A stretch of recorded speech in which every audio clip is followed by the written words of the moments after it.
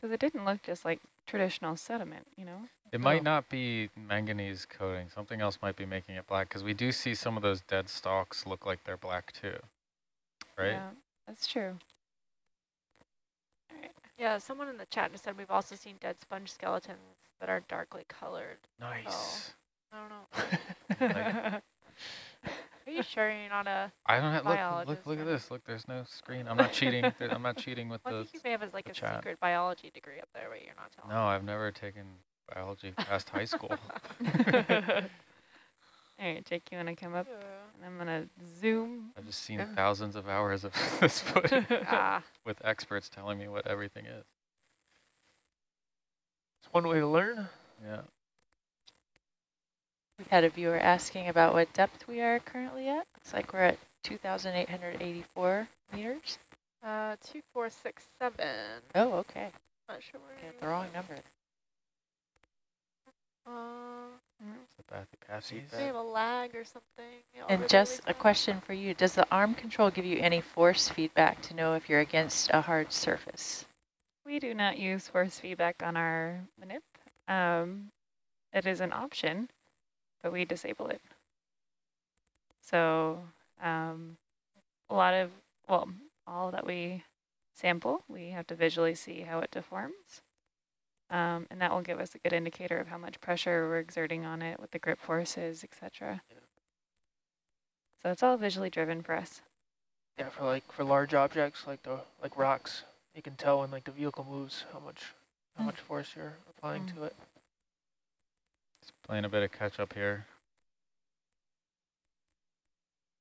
This is what it would look like if we went 0.6 knots all the time. Rennie, I think it's your ship house that's frozen that Lisa's looking at. What? Me? Your depth on ship house is wrong. I think it got frozen. Where? On this here? Yeah, see it's 2884. That's what I was looking at. Oh, there it is. Now it's updated. Last 15 minutes. We want this. Why isn't this every second? I don't know. Now it just updated. Now it says 2.4. Yeah, but it should be every second. And Adam, a question. These are all volcanic rocks, correct? Yeah, that's right. All the dark stuff, other than dead sponges, are volcanic rocks, and the light stuff is pelagic sediment. So that's the shells and tests of dead animals that fall down from the upper ocean. Okay, yeah, there you go. It's now to be every second. Okay. I don't know how that turned off. I don't use that thing. It's way over there. The ship house data is available all through our website, from what I understand. I haven't tried looking at it from our live website, but you can click on more data. You can get a whole bunch more of the metadata that we're looking at here in the van. And a viewer's asking about the 2 green laser dots. Those are to help assess the size of an object because they are 10 centimeters apart. Why are they green?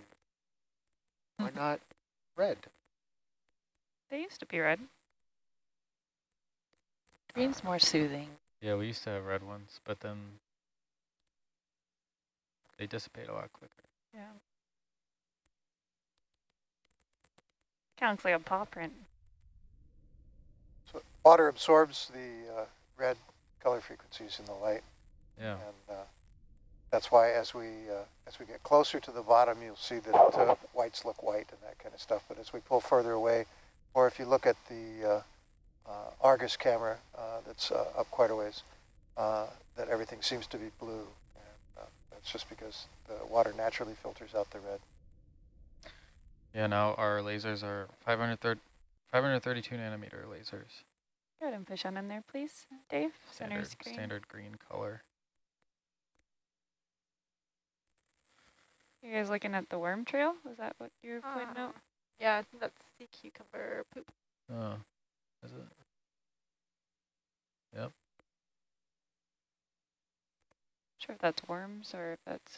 It looks like excrement. Yeah. I don't know. I think it's the second one. Yeah. All Okay, right. look at that brown patch to the just the left of this. So we're looking at the same rock. Brown patch. Yeah. There it is. Oh yeah, is that a Dead Dead sponge Dead hold sponge. fast. old fat.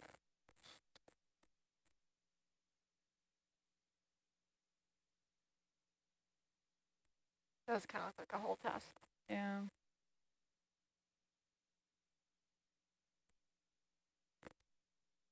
All right, I think we're good. All right. Good. Full wide, Thank you. please.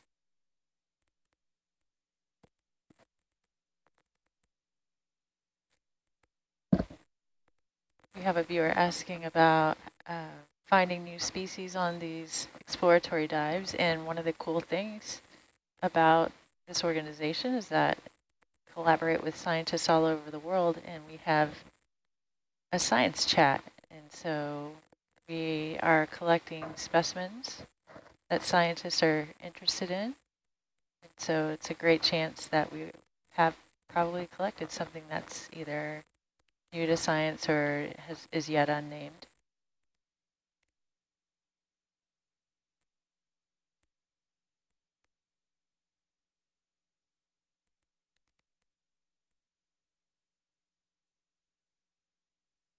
If there's a question on that, I missed it because I was typing notes.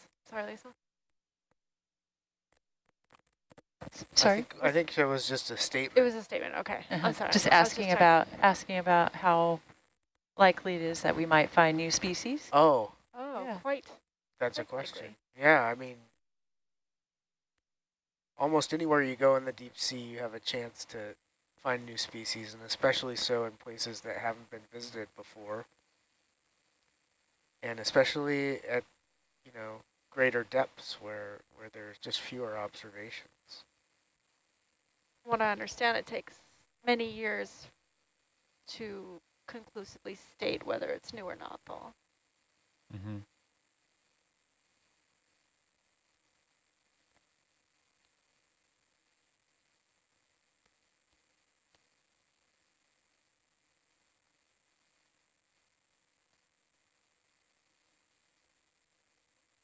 Can you explain a little bit about the levels of the ocean for one of our viewers at different depths? Yeah, so the upper ocean, the shallowest levels are kind of dictated by how much light penetrates. And let's see, the names of the mesophotic zones. Above that, the photic zone. The mesophotic zone is where light levels start to get lower. Then the bathyal zone, followed by the abyssal and hadal. Is there a pelagic zone somewhere in there as well? Yeah, somewhere in there. Yeah, and so these are defined by depth ranges, and oftentimes you see organisms that are adapted to live in one or some of those zones, with the adaptations, you know, targeted towards living in very low light conditions or colder water or higher pressures. And some organisms migrate between the zones, especially in the upper ocean, where those migrations are often triggered by changing light levels in the ocean. So light levels are low, some animals will come up when they're less likely to be predated and go down when light levels are high. Yeah, we generally define the layers based on amount of light, the amount of the temperature, and then the amount of salt, so the salinity. And that ties into the next question, which asks if there are seasonal variations in these layers. I think the layers are kind of defined or stay pretty static in terms of their definitions.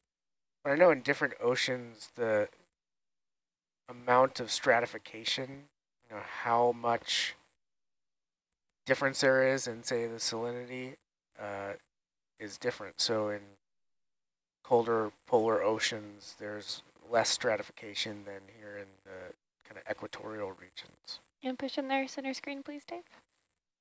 This is a different coloration.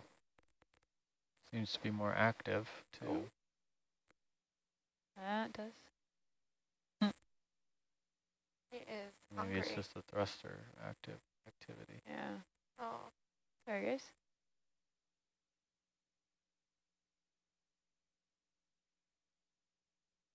It's very full. it is. Doesn't leave much to the imagination, does it?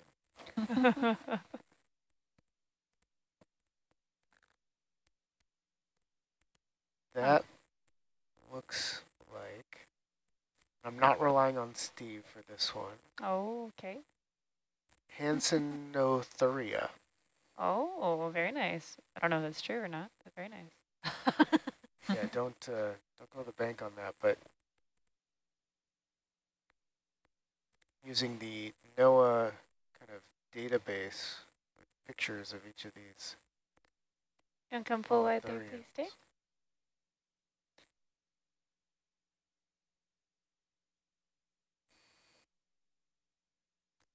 So flattened out here, which matches our bathy, generally slightly upslope. And after the end of this move, we will change our course to 140. 140, Reg. That'll take us more towards waypoint 7, and it'll gradually get steeper. Does HIPAC kind of calculate slope, or is that just kind of eyeballing it? Yeah, we have a slope layer in here that we could use, but usually I prefer that just looking at these are 10-meter contours, 10-meter depth contours, and then how tight they are. It just seems. So it's just relative. It's Are just you gonna relative. do a snap yeah. zoom there while we? But we have go over the empirical slope data based on the resolution of the bathy that we have. But typically, once we approach those areas, it won't necessarily reflect that, just due to like terrain, rugosity, and whatnot. Pretty. That's really nice. Is that a Brisingid? Brisingid. Brisingid? Yeah. It does appear that Something below it. a little blobus below it. Yes. Blobus. Is that the Yeah, you family guys or are the right. genus? Full wide, please. Yeah, you guys are lucky that I have established the current database, because before that it was a lot of, that one's pink, this one's blobby. I think I'm still at that status.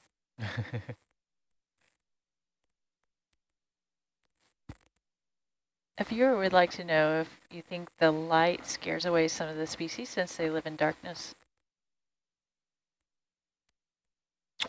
You know, now I'm channeling Megan, who had a little monologue on this earlier, that there's no evidence that it harms them, that it's probably more like when someone shines a flashlight in your eyes and it kind of stuns you. A lot of these animals, you know, don't have great vision. They might be able to sense light and dark, but they seem to recover after, you know, getting a little startled by the light. But without the light, we'd have a lot of trouble working our way around this seamount. Sarah, there's the slope map I just put up, but you can see it matches the Yeah. contours because they're both derived from the same data set. Thank you. So the cooler colors are less slope and the hotter colors are steeper. One of our scientists ashore had a nice statement about the holothurian that we just saw, that he thinks they're awesome to watch eat. They just take little fistfuls of sediment in each tentacle and just nom it down. Oh, that's cool. Calm it down.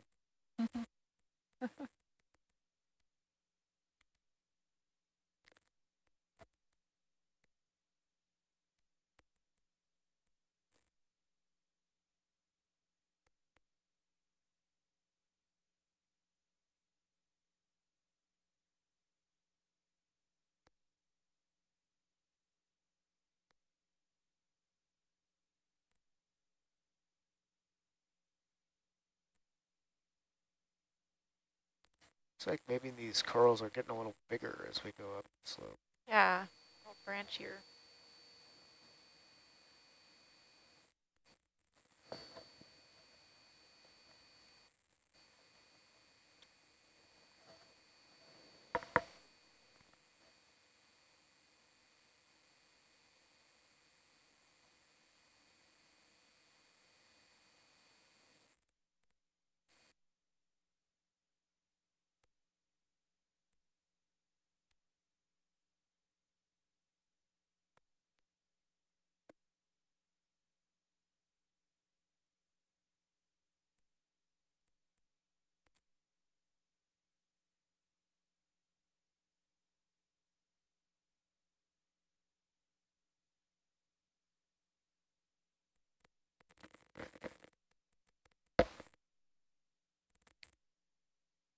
I have a viewer asking if we ever come across something that shouldn't be here, and I would say marine debris for sure.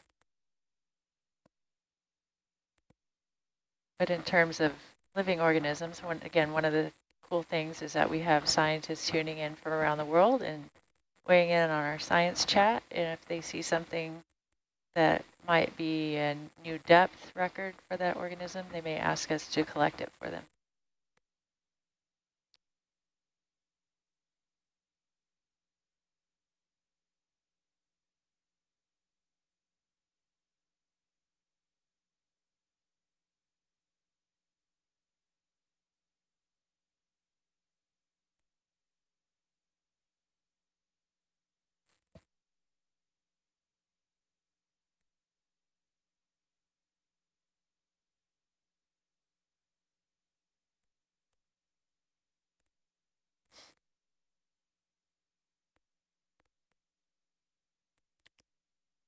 There's a nice purple holothurian.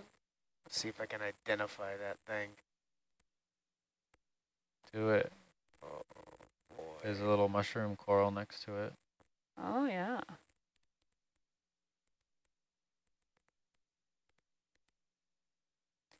All right, Dave, all you. Anthomastis.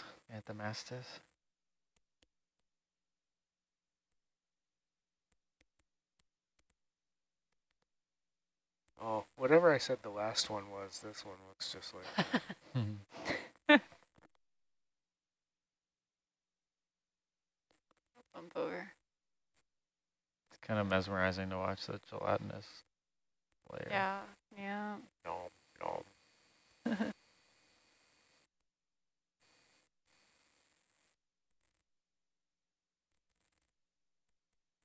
Color so beautiful. Yeah.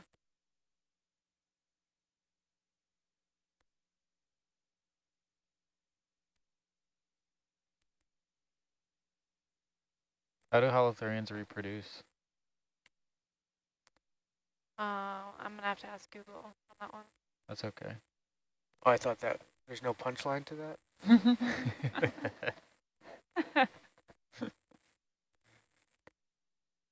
Very carefully. Slowly.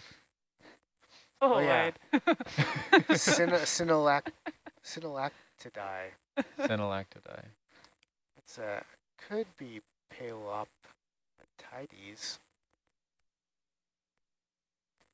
It's a really interesting sponge piece. They exhibit sexual and asexual reproduction. Dave, you want to do a partial as we go by this guy? Thank you. Yeah, what is that? Oh, maybe it looks like wood. Hollow sponge. I don't remember seeing a sponge that looks anything like that. Yeah. Could be wood. And then he's on wood. Has that little nobular bit there. Knobbly, yeah. Yeah. Yeah. All right, full wide there, please, Dave. There was a kind of look like dried out cactuses, desert. Yeah. Yeah. We have a question for the front row. Oh, yeah. How are you navigating the ocean floor? Do you use data from the top side of the ship, or you have onboard radar, or what? I'll take that one. Yeah, oh, no, go ahead, guys. Adam can do it. Yeah, so we have, let me just call in on a ship move too, so we keep moving. 1 second.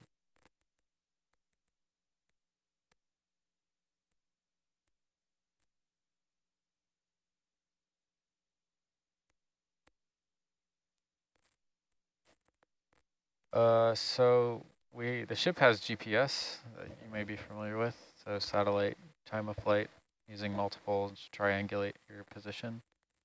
But GPS doesn't work underwater, so we have to pair that with something that helps us locate where the vehicles are. So we use acoustics. Sound travels well through water. So we have a USBL, acoustic positioning. It stands for ultra short baseline.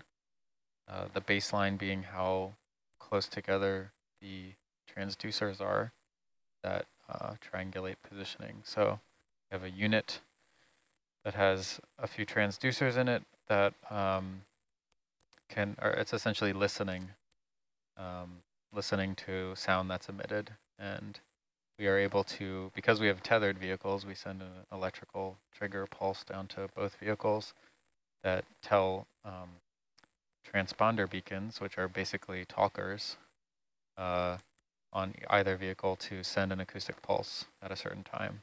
So we're constantly telling them, send a pulse, send a pulse, send a pulse. And depending on our depth, it's every couple seconds, plus or minus. So those acoustic pulses travel through the water column based on the speed of sound through water in a given body of water and depth, etc. And our transducer array, our listener, hears that, and it can triangulate the range and the bearing, so kind of where it was based on the phase difference of the wavelength that it's receiving. So then we take those ship relative positions and we pair them with the ship's MRU, motion reference unit. So we know where the ship was in space, how it was oriented, if it was rolled one way or pitched one way.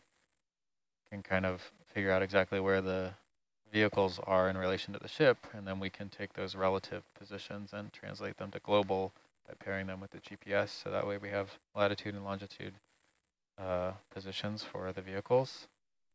And we also have another means of acoustic navigation. So we have an acoustic Doppler current profiler, an ADCP, that's downward facing on the back of Hercules. So it's facing the seafloor. So it's sending out acoustic pulses, and based on the Doppler shift of the frequency received, can sense velocity. So now we have it's a locally accurate system. Doesn't know where it is in space, but it's very locally accurate. We can draw a very nice line of points. We then pair that to our USBL positioning. So you may hear occasionally we're talking about a DVL reset. A Doppler is dead reckoning. So it's just basically telling something to move. I want you to move 2 meters bearing west or something like that. But over time, you may have only stepped 1.9 meters, and maybe you were slightly north of west. Over time, that position deteriorates. And we need to constantly refix that to our best guess of where it is based on the USBL positioning. So the ADCP does velocity of Hercules? Yes. It's mounted on the back of Hercules. And then there's a compass in Hercules as well, yeah? There's a gyro compass, and there's backup magnetic compasses. Argus has 2 magnetic compasses. It does not have a gyro. And the ultra-short baseline between the transducers is between transducers on the ship and the vehicles? Just on the ship itself, so the head has, I think, 4 transducer heads on it. Okay. Yeah, another way people navigate is by long baseline. So there you put out the listening devices on the seafloor and far apart from each other, and then you ping both of them. But the USBL is a great advance because it makes the whole package a lot smaller. Doesn't require you to put out those beacons and survey them in, and makes it a lot easier. Yeah, I think that's the best way to understand USBL is understanding LBL. And it's just like taking those at long baseline and bringing those transducers together and triangulating from the wavelength phase shift rather than just listening and time delays.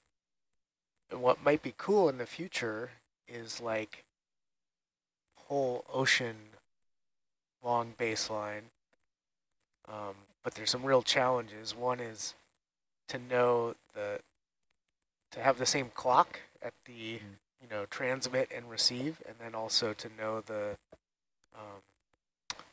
how the velocity of the water changes over really long distances. That's right, yeah. That's something that we Ooh, look at that thing. Go and push on in there, please, Dave. deal with regularly when we're dealing with multi-beam sonar, is constant changes of sound velocity, especially near the surface. Renee, I feel like you need to give that speech again with a PowerPoint for me to fully understand it. What's yeah, that? That was a great explanation of it. Oh yeah, sure. I have a PowerPoint somewhere. Okay.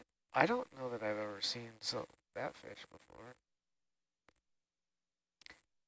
I think the name has been said many times that I've heard, and I can't remember it at all. One of our scientists ashore suggested Rennie bringing the USBL screen up. Sure. For everyone to see. Let's see, there's USBL nav. That one's probably,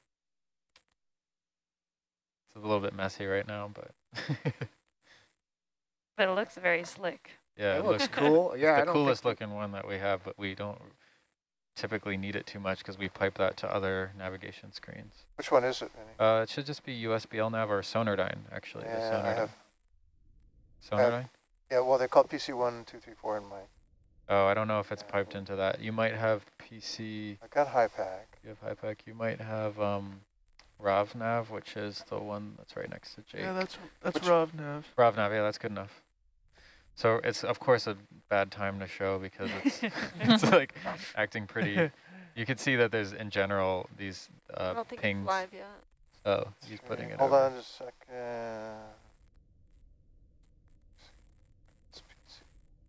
Okay, that's going up over the satellite now. All right, so on channel 3, lower left of the quad, you can see one of the positioning softwares that we use. So we have the ship over here, and then we have currently a dizzying array of pings. The dark blue is Argus, and the teal is Hercules. Those are the USBL hits.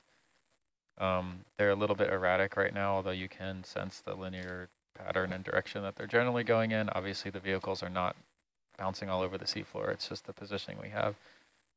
One of the reasons being the weather that we have and how hard the thrusters are working, and we tend to send a bit of water or sound in the water column, which affects our positioning accuracy. But that's generally the track that we're going in, and then we have a green line here. That's that Doppler, the DVL, Doppler velocity log that we're using for the more local positioning, the dead reckoning.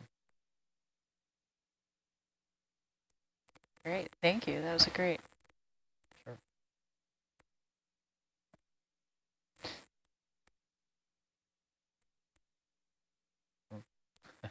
There's a question on chat for you, Rennie. So with the ADCP, is that figuring out the relative motion of Herc across the ground, or is it measuring the movement in the water? It's across the ground, so it's bouncing off of the. It's really close to the surface, obviously, because Hercules is close to the surface. So it's bouncing off of the substrate. And with that, could you profile the currents of the water under Herc if there were some currents moving along? I don't know if you could tune it that way, perhaps. So one of the reasons that we use it is we can actually hold position with the vehicle. So if you know the velocity, you can stop, you can have the computer that programs the thrusters stop the vehicle from moving. So we do see that drift over time sometimes. That could be current related. But the position's drifting, not the reported position, not the actual position. Yeah, I've only heard ADCP in terms of measuring current. So it's interesting to use that as a... Yeah, I mean, that's what it's used for, is upward facing and measuring current. But I think because it's so close to the floor, it's kind of bouncing off of that. Downward facing, it changes the game. Yeah. Okay. Yeah, and sometimes on vehicles, they're called DVLs, or Doppler velocimetry loggers. Yeah. I think you're right that the frequency is different for purposes of positioning a vehicle versus looking at moving water masses.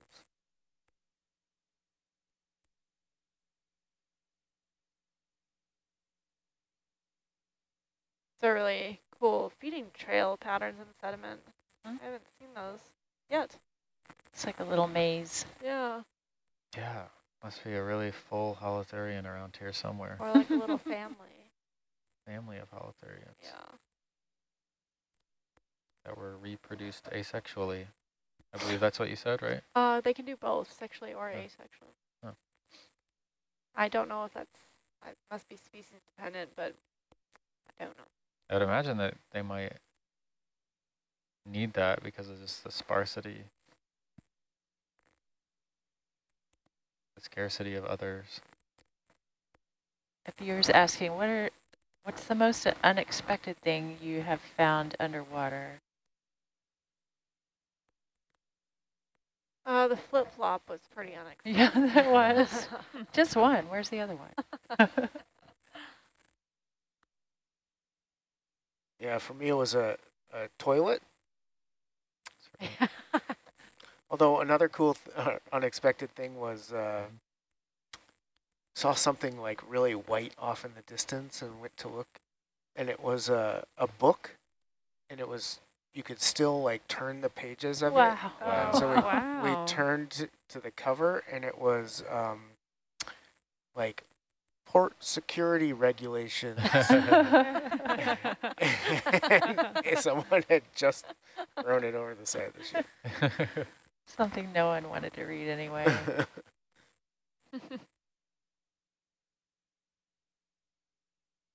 Another nodule field here. Yeah. There's like so much more sediment on this, Yeah. traverse than we saw yesterday. This is a flatter patch, though.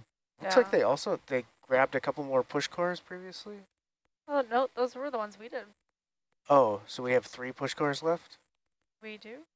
Okay. Earlier today, our expedition lead was talking about finding a rice cooker, and when they opened it up, it had an octopus living inside. Kind of unexpected. That's pretty cool. Were any of you on dives at the octopus garden? Yeah. Oh, yeah. I mean, Last that's year. pretty unexpected. That was unexpected. Yeah. That's cool. Really cool. Just not knowing that was going to be there. Or the whale fall.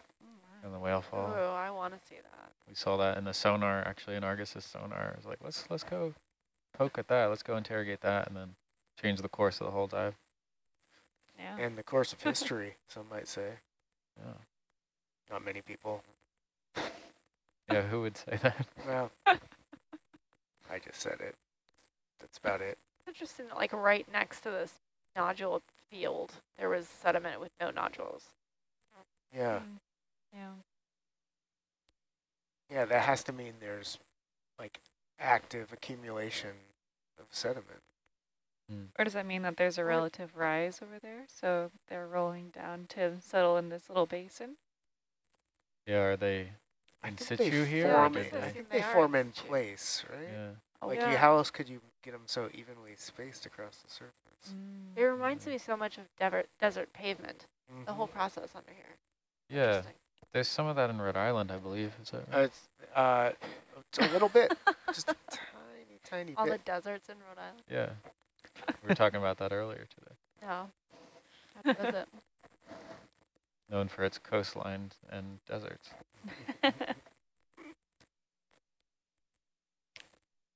Speaking of like crazy juxtapositions of terrains, on the big island of Hawaii, I heard they had a blizzard on top of Mauna Kea. So Yeah. there's probably someone who skied and surfed in the same day. Yeah. That's when we were coming into port. There's some more of that, like linear stuff, maybe. Yeah, well, Maybe I'm that seeing does stuff. look like a dead sponge stalk there. Yeah, to the lower left, yeah.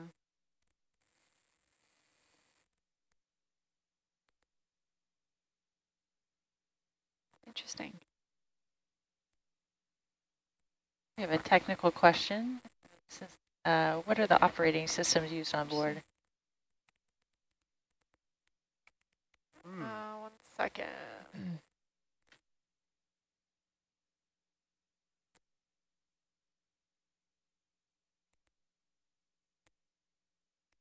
Those are a little not. Oh.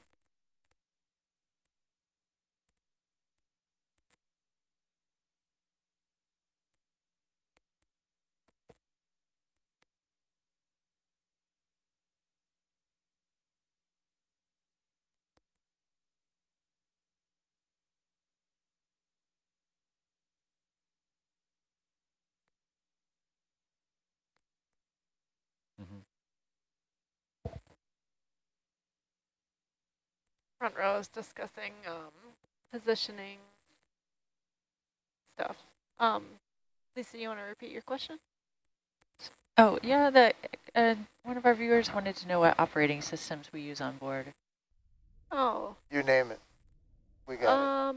Operating systems for the vehicles? Like computer operating systems? They were looking at the navigator screen. And when okay. Hey, Rennie? Yes. Can you talk about operating systems for navigation? Oh, yeah, sorry, we're just... we have some Windows machines. We have a Linux machine that we use, actually several Linux machines. Just looking down the row here, Windows, Linux, Linux, Linux. This is its own, the dynamic positioning system is its own thing. Actually, I think it's Windows based. It's a Windows program. We have some Mac computers, but not anything for critical. We use Macs on the production side, on the production, in the studio for interactions, and then we have some embedded systems that are written specifically for certain functions. A lot of Windows machines on the production and recording side as well. Yep, all good.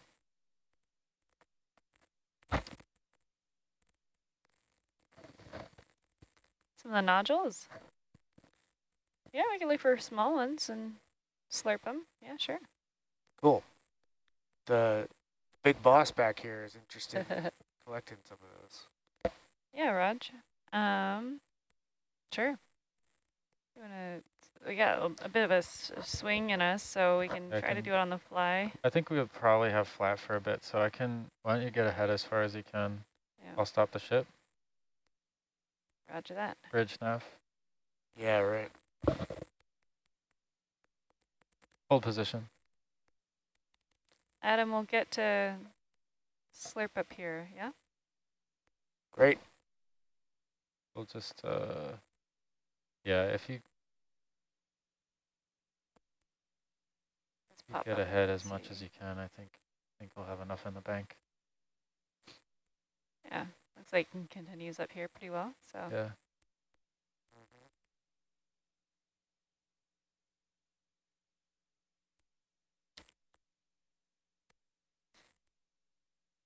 Adam, how about over here to the left of screen? That's great. Okay. All right, Jake, you want to get the arm out? Sure. I missed that. Is this a slurp? This is a slurp, yeah, correct. Well, make sure we just get the small ones, yeah? Small ones, yep. What's our slurp jar situation? Which ones are free? 3, 4, 5, and 6 open. 3, 4, 5, 6.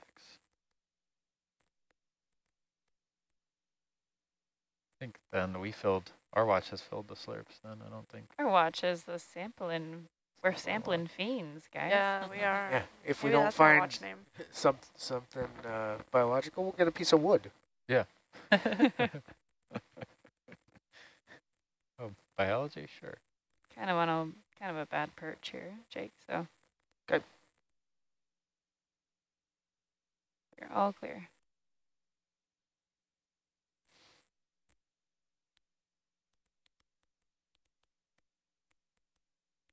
You want bubble or you good? I'm okay. Okay. I'm going to slurp while you're doing that, or flush. Okay.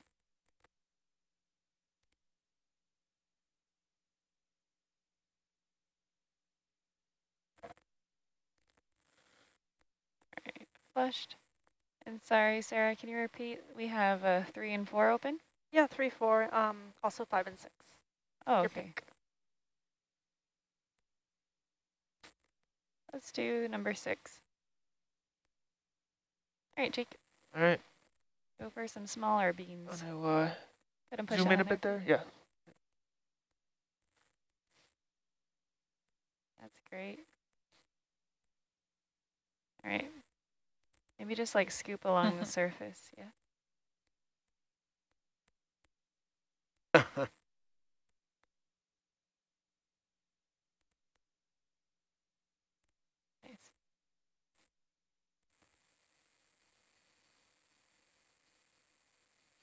You're at full 100% there. Okay. And I'll have you milk it as well once you're done.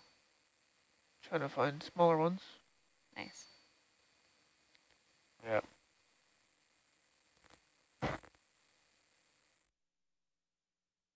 Which jar is that? I can't read the 6. number. Number 6. 6. Thank you. What sample number is this? This is 040. 040.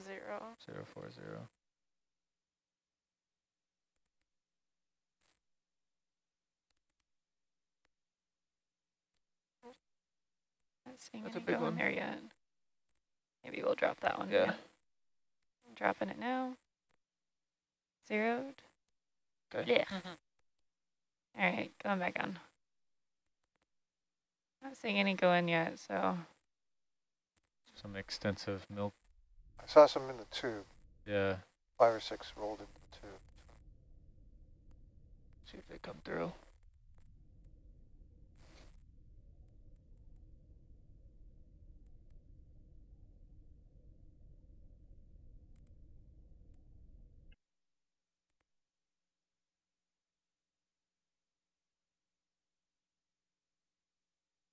Might be a little too heavy.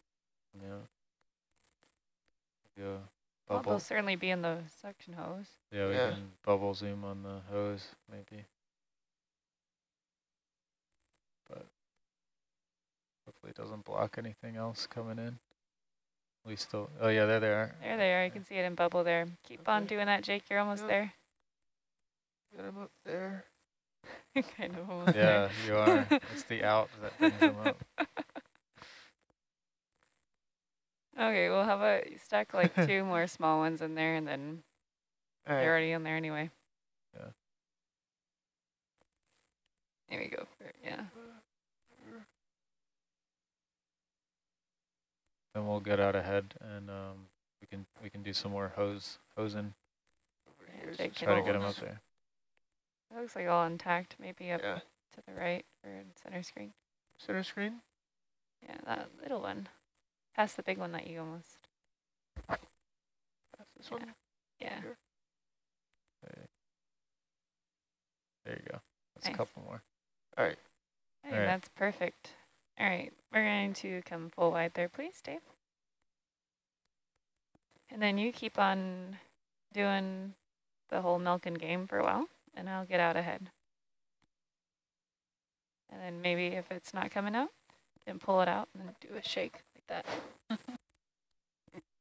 Seems like, yeah, that's on the out. It brings it up. Yeah. Yeah.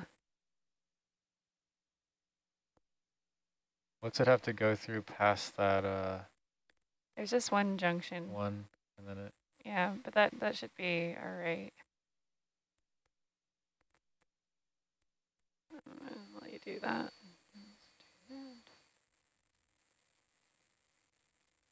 Oh, there's one came through. Nice. Mm-hmm. Keep going. I think you got about 7 more to go.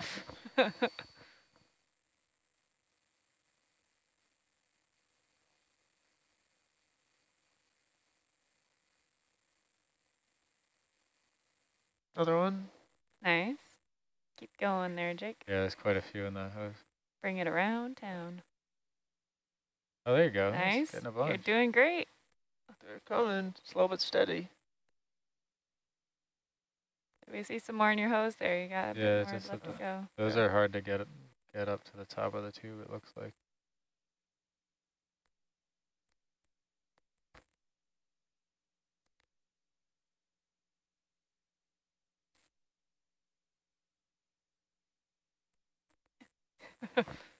Yeah, those ones don't want to go.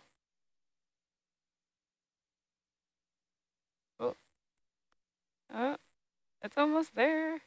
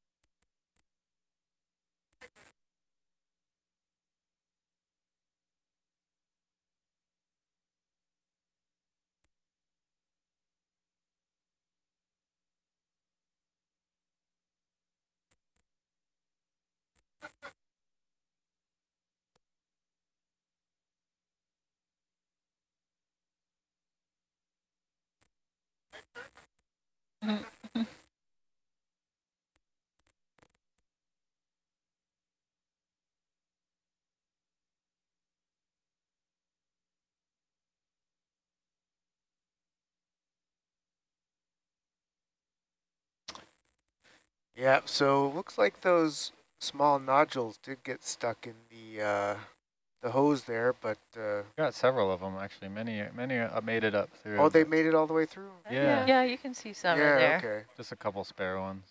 Do we know how many are still in the hose? At least 2. Okay. But don't know if the heavy ones are stuck at the bottom. Okay. Thank you. Adam, one of our viewers would like to know why they form as nodules instead of sheets. Before you answer that, do you want to keep continuing here? I'll just call in. Yeah, let's make another move. Sure. Yeah, they start forming around some sort of nucleus, some hard surface that the minerals start to precipitate on, and eventually they will merge together into a sheet. But to begin with, they form on these hard bits, and they're spread across the surface, and that's why we see them as these separate bits.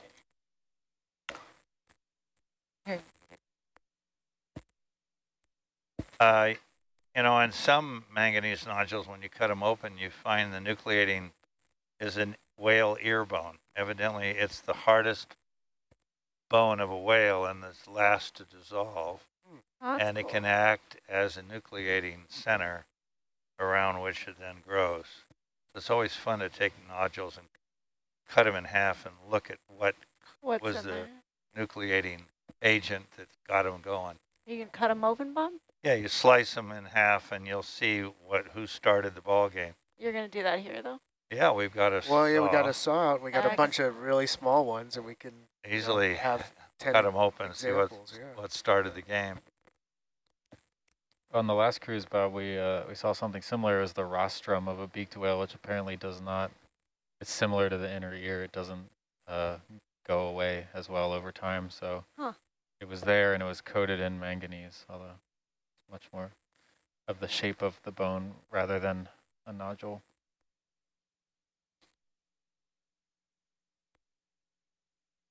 There's a question about what's the largest pitch and roll angle that you can get on Hercules? This was in reference to getting those last nodules through. Yeah. Do a tail stand? Or Yeah.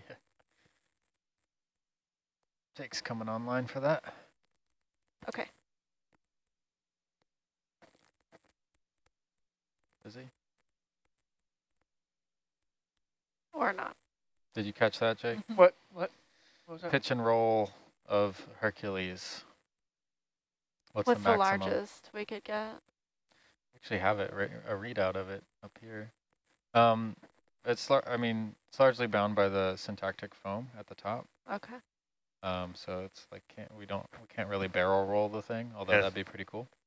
It's very stable in the horizontal plane.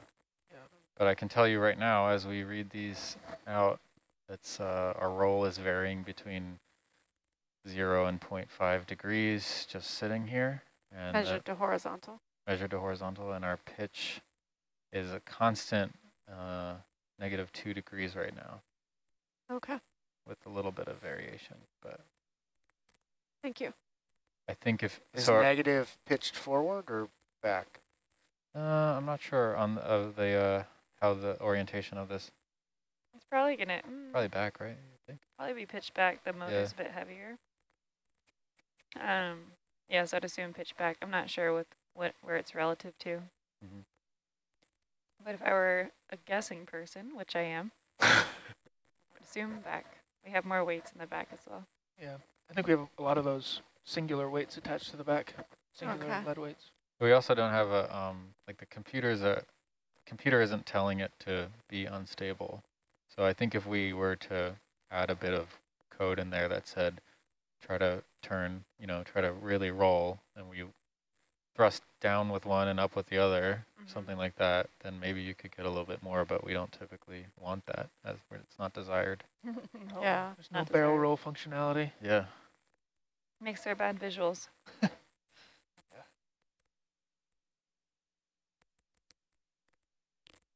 Adam, can you explain what you will do with the samples? The ones we just collected? Yeah, for example.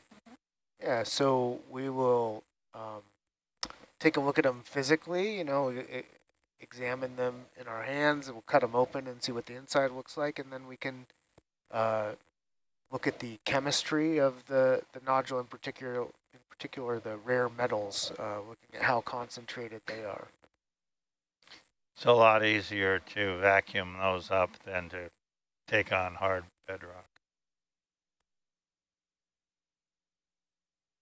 Yeah, it's like a placer deposit. Yeah, it's like a mini version of some of the big nodule fields in the southeast of Hawaii, the Clarion-Clipperton zone. I was just struck by the extensiveness of that field we went across. Yeah. And it seemed to be in a saddle area. I mean, it looked pretty flat. Flattener area, yeah. It's right before you came in, there was a bunch of sediment next to it with no nodules at all. Yeah, I saw that. That could be just mass wasting down the hill. So it could be what? Mass wasting, just the... burying the nodules that were there. Just flowing down the hill, That's what a lot of this, you'll see the shooting. I mean, it lands and then it goes downhill and develops its own drainage pattern. We got some push cores earlier, and we know there are nodules on top, but it'll be interesting to see if there's also nodules at various depths within it. But the sediment's got to go somewhere, and it goes down and then develops its own distributary system.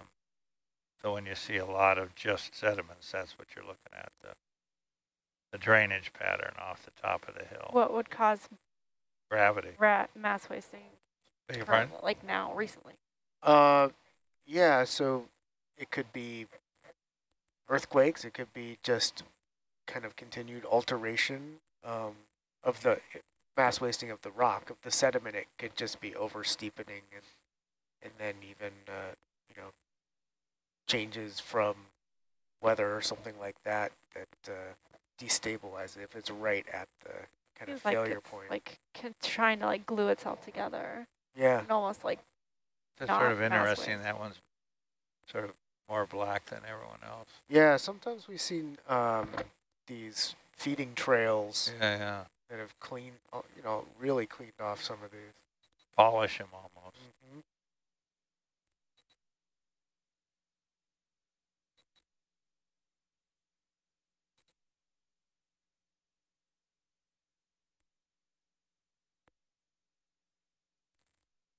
Just starting to see a little bit of that movement in Argus.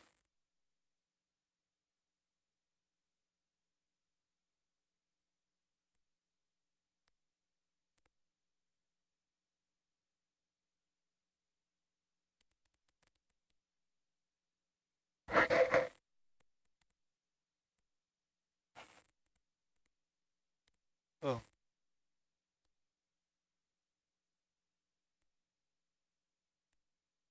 So does this remind you at all of what you were seeing on the famous expedition with these big pillow ridges?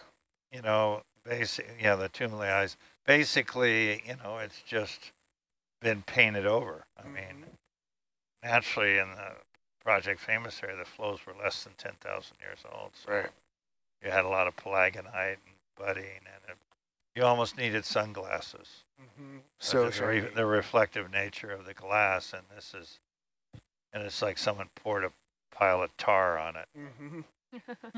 and so it's all smooth, and used to have lots of cracked open pillows and like a yolk coming out, and you know, much more detail in the bread crust expansion of the pillow, and you get the popping bread crust texture to it. Right. But this is, like I say, it looks like someone threw a blanket over the dinner table. Has anyone ever recorded an underwater flow like that to hear the acoustics of the cracking? Well, they've done it with scuba diving off Hawaii. Let's go in and watch it. And the problem they had with the divers is sometimes when the pillows actually implode, it's almost like a hand grenade going off, and it ruptures your ears. Oh, wow. Oh my gosh. But yeah, a lot of people, you know, when it flows in on Kilauea and flows down the slope and into the ocean, people have gone in and watched it. It's a pretty, I mean, this kind of lava is dry. It's from deep in the earth, so you can get, you know, even on land, you can get really close to it. But in subduction volcanoes, they're highly volatile. Lots of water was taken down in the subducting plate, and those are the bad guys. Yeah, explosive. But yeah, you can get real close to these guys. Yeah, I will one day. At the East Pacific Rise, they had some ocean bottom seismometers out when an eruption occurred, and in fact, many of them were trapped in the lava, and they recorded a bunch of implosions that seemed to track where the lava was going. The same thing happened actually up at Axial Volcano on the Juan de Fuca Ridge. So they do make some noise. Yeah. And if you can figure out where the noise is coming from, you can kind of track the progression of the lava across the seafloor. That's really cool. But you can actually bring up some really fresh lava and it'll pop on the deck like popcorn once you take the pressure off of it. And in some cases off Sicily, and even at the Steve Carey found it down south of Baja where the rocks float. Oh yeah, Megan, the lava balloons. Yeah. They have so much vesicles, so much gas in them that they literally float. It's like pumice. It washes up on the beach. They make great scrub brushes. Yep.